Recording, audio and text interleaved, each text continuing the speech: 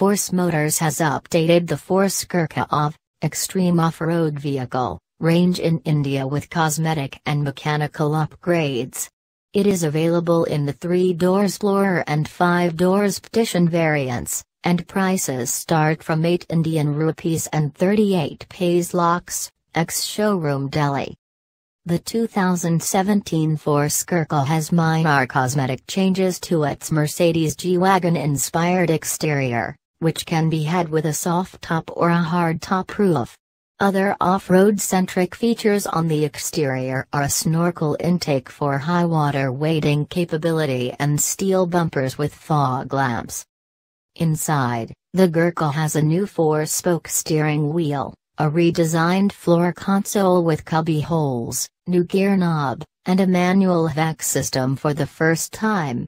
The Gurkha rides on a new CNC chassis frame welded using robotic welding technique, claimed to offer excellent strength in bending and torsion.